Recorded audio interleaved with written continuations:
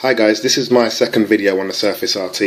If you watched my previous video, you would know that I gave this machine lots of props because I actually find it really good.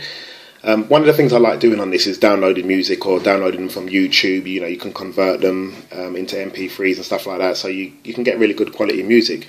The problem I had was actually getting the music to my iPhone 5. As you can see, I've got iPhone 5 running iOS 7 here, which is connected to the Surface and it's charging nicely. I can take my photos off and videos which I record on the iPhone, but can't really do anything else. And I download, you know, like house music quite regularly, like probably a couple of tunes a day. You always find new music to download. But anyway, getting it to the iPhone was a bit of a problem. I don't really use my laptop anymore, so I would prefer to do it on the Surface because I use it all the time.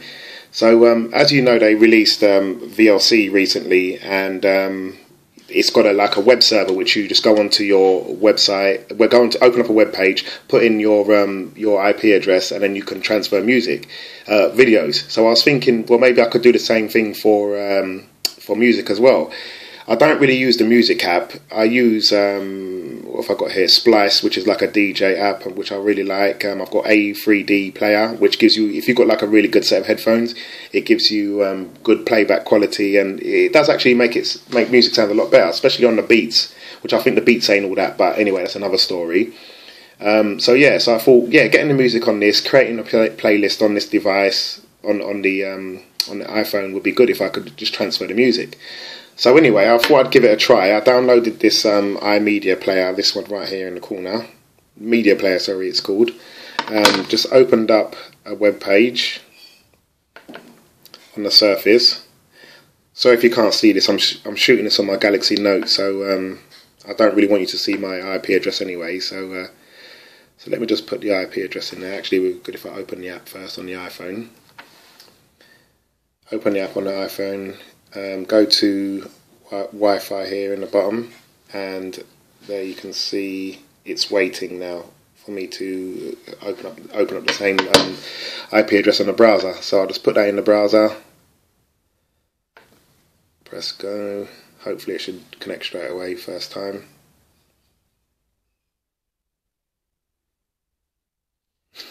Typical. Let's try that again. Oh, right, good. I was hoping I didn't want to have to cut the video. I couldn't bother with all that crap. I just usually just do the video straight. But anyway, so I can go to browse, select file to upload. I'll choose, let's choose Around the World, Daft Punk, and then submit. So here it is now, it's uploading, coming in, and that's completed 100% straight away, 6.57 megabytes straight away. So just go back on the device now, go to audio, and there's the track.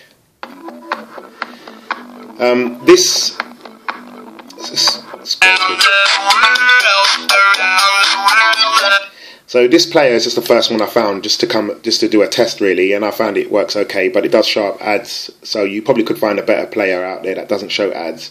You can also do the same for videos on this particular application, or you could use VLC to transfer your videos.